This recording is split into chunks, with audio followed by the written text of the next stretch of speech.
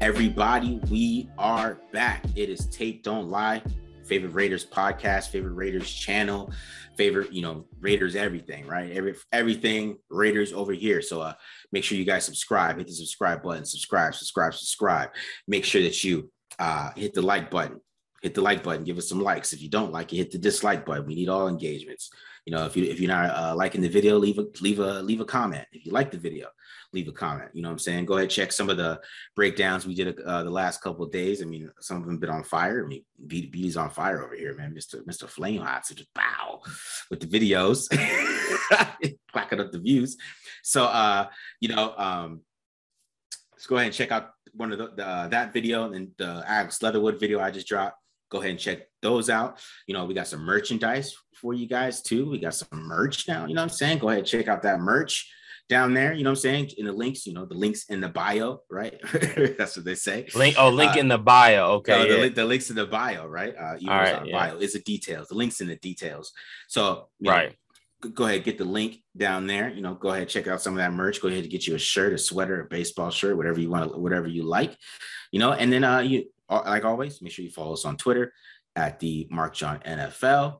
For me, I'm Marcus, and then you got at BD Williams 18 for my man BD Williams. All right. So today we're just gonna be covering, some preseason week 1 review. So we grinded the tape for you guys. We got the tape grinded. It's grinded out. I'm ready to give you that good information. So how you feeling, BD? Yeah, man, I'm feeling good. We were able to dissect the film. So, I'm coming from an informed place right now.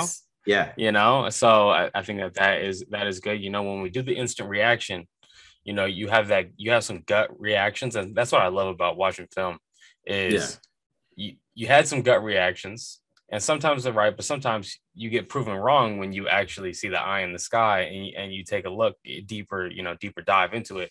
Yeah. So that's what we're going to share today with the listeners. We appreciate you guys for clicking download on this episode, clicking like, subscribe, everything like that. So why don't you jump into it, Marcus? Hit us up, talk to us about what happened with the offense. You want to talk about Peterman first? Can you tell us, some good things, some bad things you saw from Peterman? Yeah. So talk about Nathan Peterman. I thought Peterman started off the game really well. He came out aggressive, made some big throws. That throw that he made on the double go concept, with the Raiders love. I mean, Nelson Aguilar scored about 3 touchdowns on that concept last year. So they really like that double go concept. So he was able to fit that ball into a really, really tight window. There wasn't a lot of room for him to fit that in. And he had a great throw. So he started off the game really hot, and then he had another throw on some 4 verticals. So they add a little stick nod out of 12 personnel. So they have the 2 tight ends out there, which they had out there a lot. They're in 12 personnel heavy that whole game. You know what I'm saying? So they were running that 12 personnel, 4 verticals. They really like running those in the red zone, right? You're going to see that a lot of that with Darren Waller and Foster Moreau during the season. And that is something you want to see because you wanted them to go vertical and, give Foster Moreau a chance.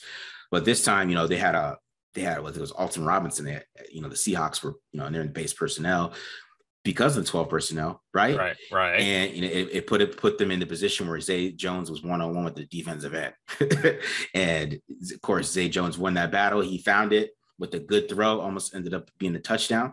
So, I mean, I thought Peterman he played well early on. I think as the game went along, and you can make the case whether he's playing with, players that aren't as good or whatever. I think that he started to, you started to see like why he's behind Mariota and why he's not an NFL starter. You kind of started to see him missing throws. He had a Yankee concept.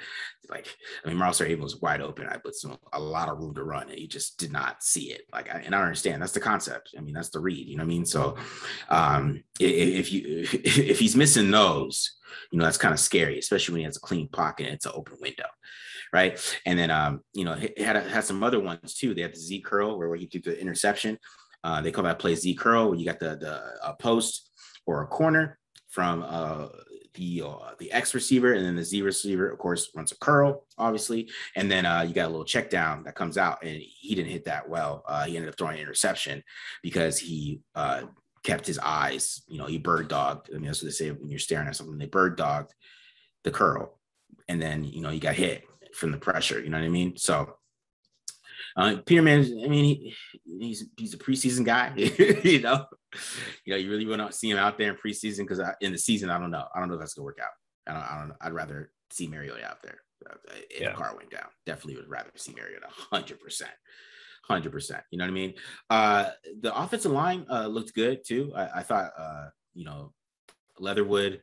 I thought he looked solid. He had some instances with some miscommunication that I talked about on the other video. Him and Lester Cotton, they just weren't seeing blitzes. I mean, I don't know if anybody, if that's Peterman too, is he not calling out the blitzes? Because the Seahawks blitzed them 16 times. So since the Seahawks blitzed him 16 times, there was a lot of blitzes coming at Peterman's way, and they weren't really seeing them. You don't know if that's. I mean, the communication on the line wasn't very good. That's what come back like missing Ronnie Hudson and stuff like that, or not, and Derek Carr being out there. The line communication was not good at all. It was really bad. I mean, even the first play of the game, I mean, Brandon Parker is taking one guy in the blitz and Johnson is going inside and lets the defensive end have a free walk to the quarterback. So the communication for the line against some of those blitzes was really, really bad. And that was probably the issue where you saw Alex Leatherwood getting beat. He's getting beat because they're having communication issues. He's taking one man that he thinks he's supposed to take. Lester Cotton's taking the same man, and then somebody's running by him. You know what I mean? Or, Lester Cotton takes somebody, one player, and he doesn't pick up the blitz, or they both don't see it. And, Leatherwood's, he's coming out towards the defensive end that's getting chipped. He's getting prepared and is set to take on that defensive end, and they both kind of don't see the blitz. And that's actually on the big throw from Peterman, where Jordan Brooks almost pushes through Lester Cotton and Simpson. So, it was a good performance from the offensive line overall, though. I thought they did really well running the football. Andre James, I thought he was really good in pass protection. I thought he has a really good technique. You can kind of tell that it looks like he's ready to go in pass protection, to be honest. I think he has some good technique there. It's always play strength with him. He on one of they ran like a sticks concept, a little 3-step drop. He almost got pushed back into Peterman there. So, I mean, it's always going to be a little bit of a play strength issue with him. But I think he was very clean. He's very clean when he was out there, pass blocking and stuff. So he was doing some clean things, had really good technique. But, when they were at the goal line, they're doing some of those goal line runs, he's getting thrown around a little bit. So it's a play strength thing, man. That's what it really is. All it's about with him. Does he have the play strength to be a really good offensive lineman in the NFL? He looks like he's a legit pass blocker, though, man. That's really, if it's one thing you want the guy to be, you want them to be a good pass blocker. So he's legit there. He's legit there. I thought John Simpson, I thought he had a really good day running in the run game. He looked exactly the same as he did the year before in the run game. He was getting to the second level on someone's outside zones like really quick. He was really getting some really good blocks. He opened up some big blocks for Trey Ragas late in the game, in the second quarter. So, pass protection, communication issues with them too. Him and Nick Martin off of communications, him and Brandon Parker off. But when it was up, it was him and somebody else. He had a pretty good game. But he had the issue of putting his hands back outside again, where he's getting bull rushed. So, he looked stronger. He still looked really good in the run game, though. He opened up some serious holes, and so it's going to be a weird look. They're gonna have to try to take a look at everything that is happening there, because you got Denzel Good, who's just going to be steady, but like John Simpson really might elevate the run game. But right now, I think Denzel Good might be a little bit better in pass protection, right, and might have a better communication understanding of what's going on. So yeah. But right. It was a lot more positive in the run game for him and the rest of the line. It was pretty good, but like some of the other backups, like Jaron Jones-Smith, he was pretty awful. He had a bad game. I don't think he's a NFL tackle. He's the size of one, right? Yeah, maybe. He has a size of one, but I don't know if he's a full-on NFL tackle, bro. I don't know about that. Yeah, he's struggling. Him and Brandon Parker, you got some things that you can't teach, so might as well see what you got, see what you can get out of them. It was interesting to me that, talking about Simpson's struggles in pass protection. That was interesting. You shed some light on that. You were telling me about that offline here. You know, Obviously Denzel Good, I wouldn't say is like a great pass protecting guard, but like you were saying, like he's just a steady. He's like solid NFL guard, and he's a big guy, So, what would it take for Simpson to like elevate past one of those guys on the depth chart, or is it just going to be like waiting to see if Simpson or Incognito goes down, Good or Incognito goes down, and then throw Simpson into the lineup? Yeah, at this point, with how much he played, it's kind of like they're seeing like some serious evaluation with him. I don't know. I mean, it'll be more I want to see more of what happens this week when they go against the Rams, when they do those practices to start tomorrow.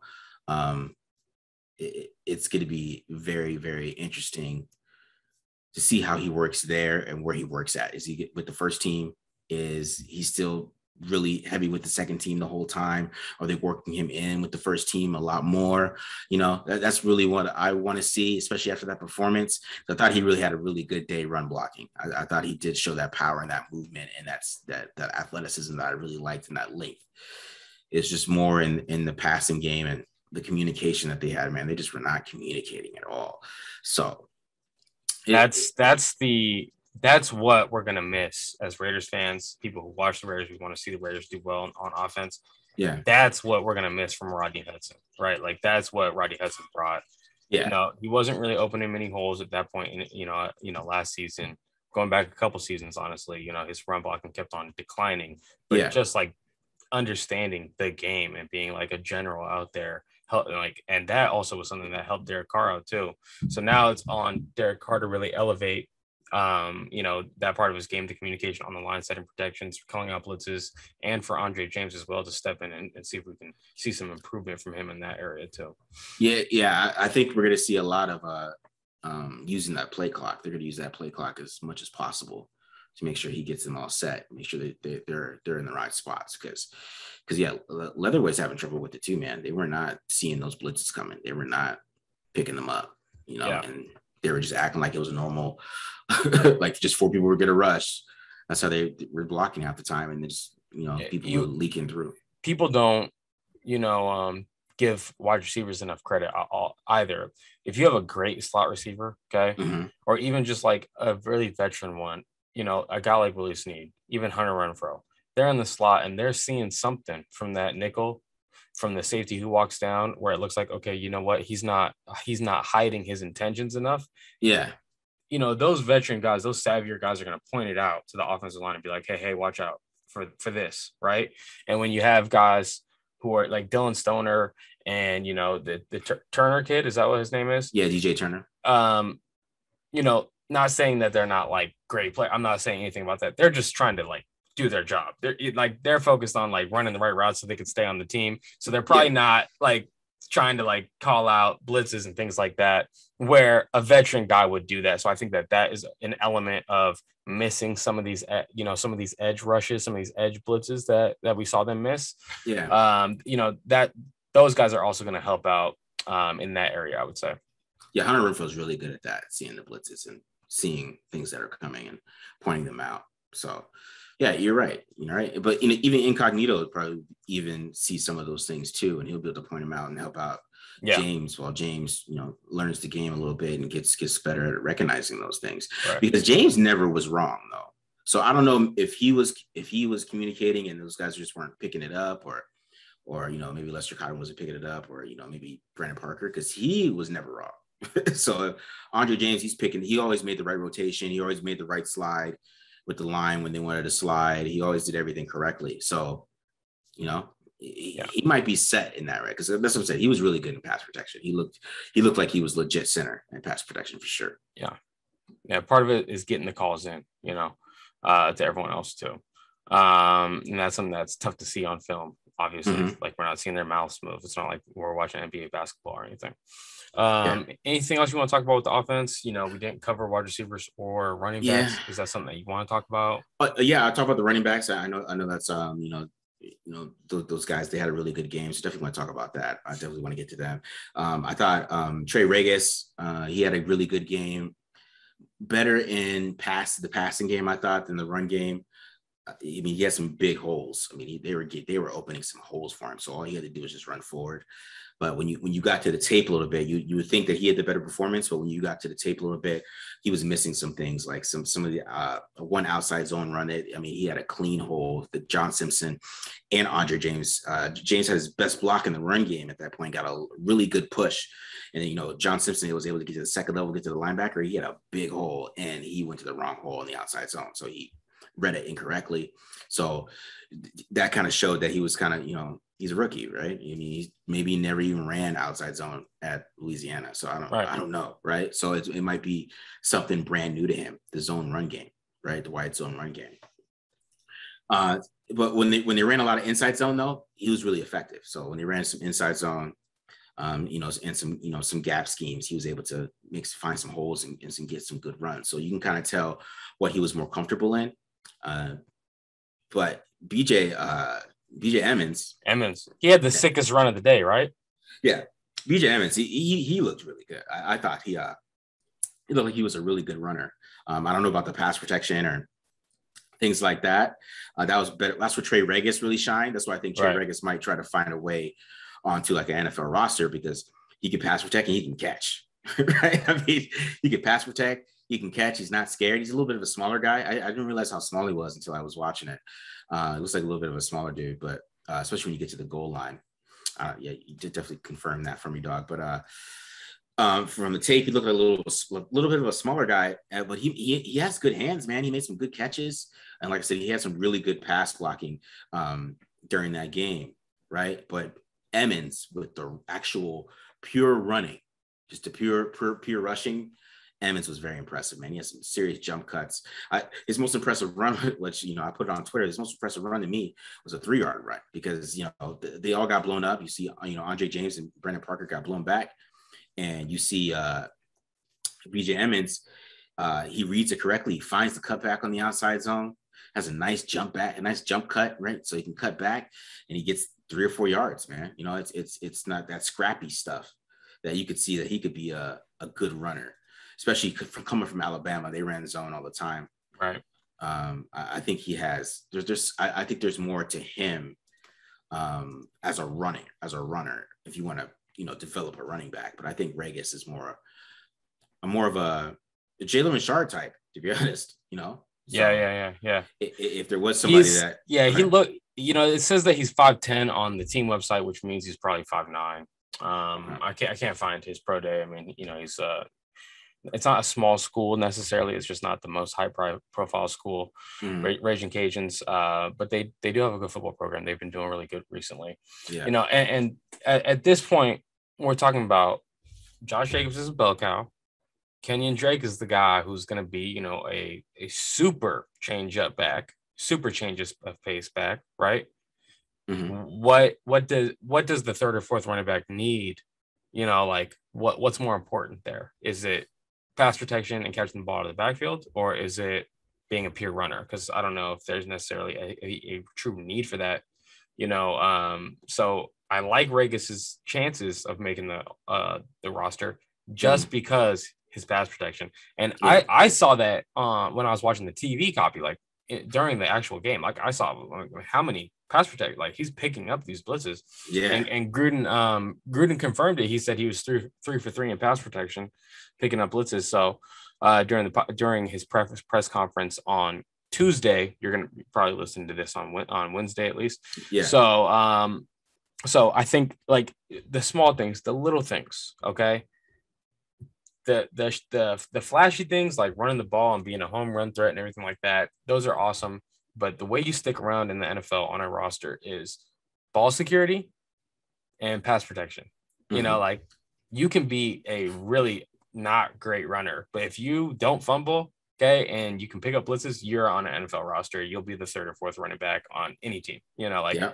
that's crucial, So I like Ragas' chances. I thought that he acquitted himself well. I thought I was impressed. I didn't go over the offensive film like you did, afterwards, but just from the TV copy, I was impressed with Ragas. Yeah. That's what I'm talking about. Like Ragas has a chance to make it, make the team, to be honest, because the pass protection, he's very trustworthy too, and he's willing to he's willing to put his head in there and try to get some pass protection. So I think that was probably the most impressive part of it to me. His tape was the pass protection and his ability to catch the football, because he had some good throws. He didn't have good throws, but Peterman had some good some checkdowns to him where he was threw some accurate balls and he was able to still catch them. And Hey TDO fans, after a bunch of requests, we finally dropped our Tape Don't Lie store with sizes from extra small to 4X. Get one for every member of the family. Show your friends you're a football tape junkie like us and rep your favorite film channel. Link is in the description below. Okay. All right. So why don't we switch on over here to the offense, or I'm sorry, to the defense side of the ball. Yeah. Mm-hmm. I thought that we saw a lot of blitzes, okay? And it was just the blitzes that we saw were like pivotal plays, okay? Both ways, okay? So we all know about the Nate Hobbs blitz, right? Mm-hmm. And I've done a lot of work on that. I did an article about it. It's on Twitter, the America Blitz. It's, very common blitz path. But then also, Tanner Muse was also activated on that same exact blitz path. This time they just did it out of base personnel when he elevated and tipped that ball. If you remember, he had that little pass deflection. Geno Smith threw it before he got there, right? That's the same exact blitz. Okay. So, those blitzes obviously worked, right? Yeah. But if you remember early in the game in the first drive, Keisean Nixon kind of got beat inside on a dig route. Right. That was over the top of a fire zone. So there was another blitz that gave up a big gain. Okay. And I think that's a really good call against that blitz too. So kudos to Waldron, the offensive coordinator for the Hawks. Yeah. And then if the only touchdown the Raiders gave up was on a blown coverage, right? On another blitz. So the blitzes seemed like a lot, right? But he probably only ran like 5 or 6 blitzes. They were just like pivotal plays in the game, So I thought that was interesting going back over and watching it. There were also some run blitzes too, so I wouldn't count those as like pass rush blitzes. Like they were actually like designed run blitzes the way that most NFL teams blitz the strong safety off the edge. So they did a little bit of that too. I just thought that was interesting that so many of them were pivotal. So a couple of guys that caught my eye when watching the TV copy. Okay. So I also counted 5 blown coverages for the Raiders, which is something, it's going to be expected. You're playing with guys who maybe next to you have not really played much next to in practice, but now they're trying different rotations out in preseason. So you could get calls mixed up, stuff like that. Javin White blew 2 coverages that I saw.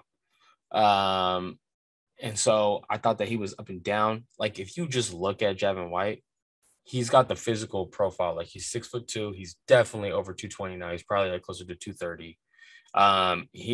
This is what an NFL linebacker like looks like. This is the modern day NFL linebacker. He can run, but I just thought some of the finer details were a little bit missing.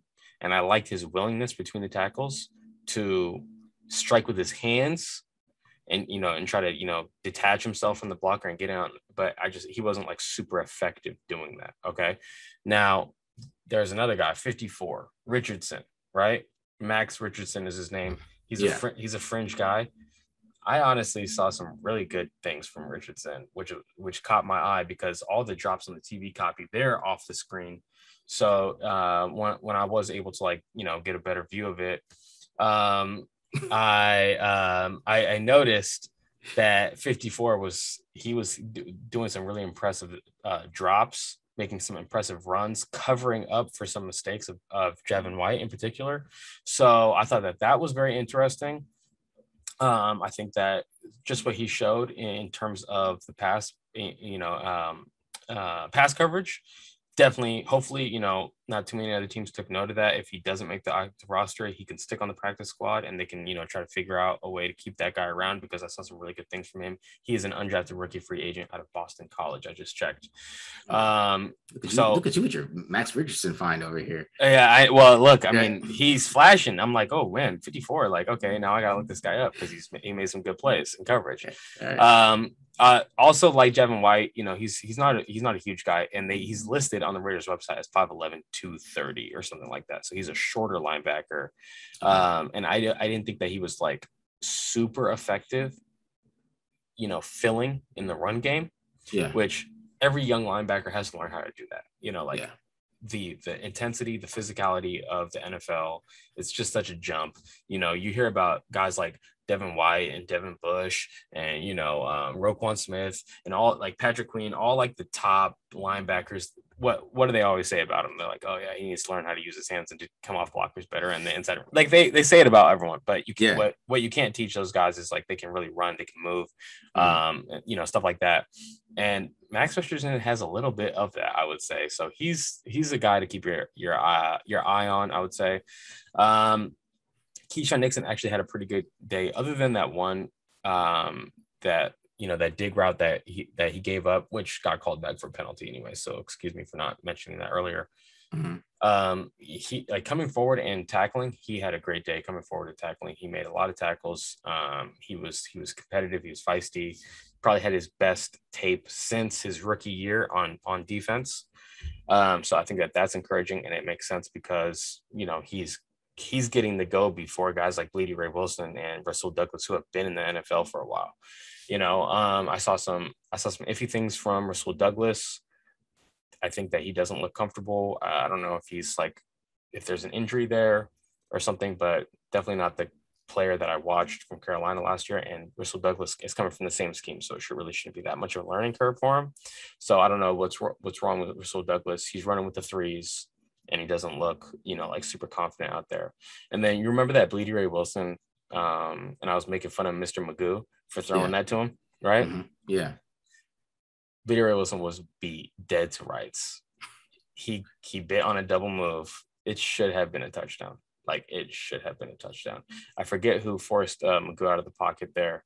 But yeah, that was not, it was just a terrible ball that saved Bleedy Ray Wilson, but that should have been a touchdown. But then they gave up the touchdown on the blown coverage on the very next play. Yeah. So those are some of the things that I took away from it. Defensive line looked great. Yeah. Yeah. Just to say, what'd you think about Farrell and Philon? Because I watched a little bit of them and I was impressed. Farrell did a really good job in both phases, run and pass. I think that it was quicker for him converting, his run defense on a play action into a pass rush. I think that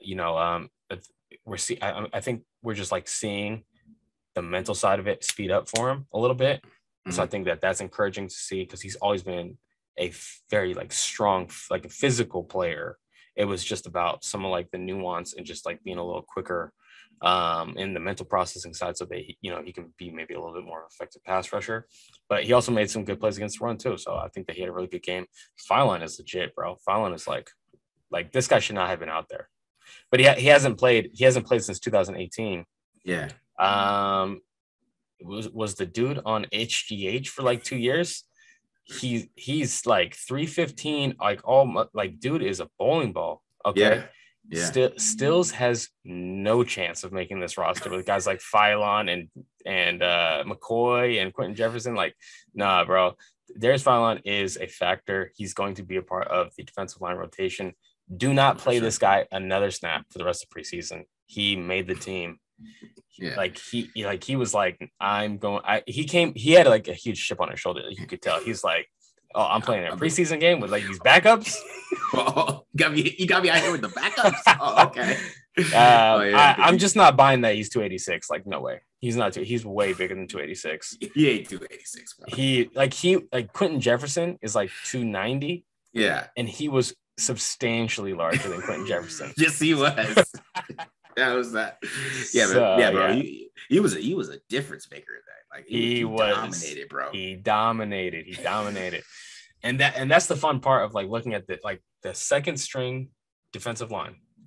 Carl Nassib, okay, Quentin Jefferson, our boy Darius Philon now, okay, and Cleveland Ferrell. Like these guys have all been starters in the NFL, and those are the twos. Okay, so like the depth on the defensive line, like they're gonna be coming at like they're as soon as someone gets a wind, just throw whoever their backup is. Yeah, because like there's not gonna be that much of a drop off, especially if we're talking about like a 70-30 snap share between the ones and twos. Yeah, man. Like and I thought Malcolm Kuntz also looked pretty good too. Yeah. So I'm excited to see what this defensive line can do if they can just like really hone in, focus on it, and just get after the passer, and just rarely play the run, just in like 3rd and 1 situations, stuff like that. But just peel the ears back. I think that this defensive line is going to surprise some people, because if that defensive line aren't even the starters, like they were dominating like that. The first 3 drives, they were dominating. Yeah. That's what I'm saying.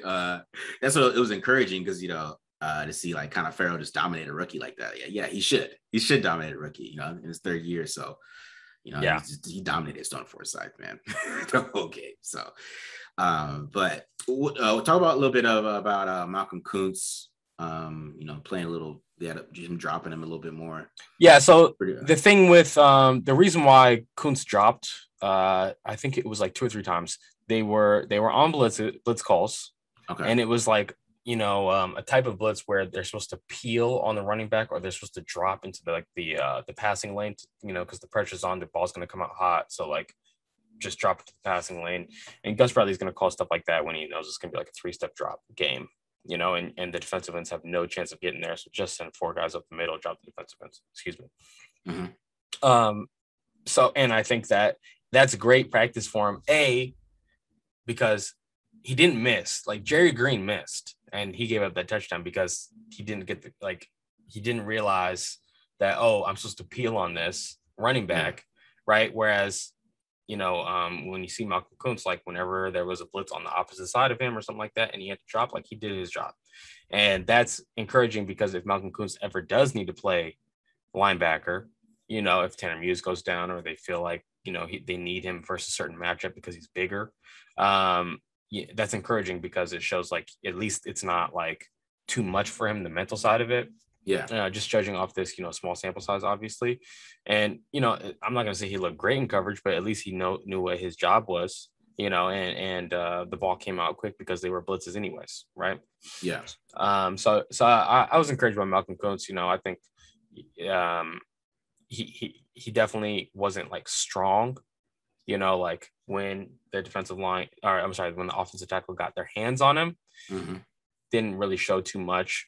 But, you got some get off the edge. You got some, burst for a guy maybe who can stunt inside and stuff like that. So he'll just keep on polishing that stuff up. And, maybe down the stretch, he can be a factor. But just judging by all these other guys that are in the mix, I wouldn't expect him to get a ton of snaps early on. Yeah. That makes sense. All right, man. Any other thoughts on the defense? No, that's just about it. I would say for me, they didn't throw down the middle of the field barely ever, so Trayvon Moore never got targeted. I can't really, say much about the safeties. They were just really never targeted in the game. So don't have too much to talk about with those guys. We'll just have to wait until this Rams practice, and we'll see what Sean McVay has dialed up for them in the game, and hopefully we can give the listeners a little bit more to talk about the next time we show up. So yes, sir. All right. So that'll wrap it up for us. Make sure, like I said, guys, make sure you always subscribe. Make sure you subscribe on iTunes now too, or you download on Spotify. This is an audio podcast, and make sure you always, check it out on SB Nation. If you are listening there from silverandblackpride.com, always make sure you check us out here, and check us out every Wednesday and Friday. And of course, with our instant reaction show right after the game. So make sure you follow us on Twitter at the Mark John NFL. at BD Williams 18. Make sure you hit that merch. You know what I'm saying? Go get you guys a Taped Online sweater, a shirt. Yeah. You know, so make sure. Yeah. Mine's coming next week. So okay. Yeah. Product placement, you know. Product placement, right? Yeah. You know what I'm saying? So make sure you guys go and get you a shirt and all that good stuff. And then, you know, make sure you guys keep following our articles. You know, we keep writing.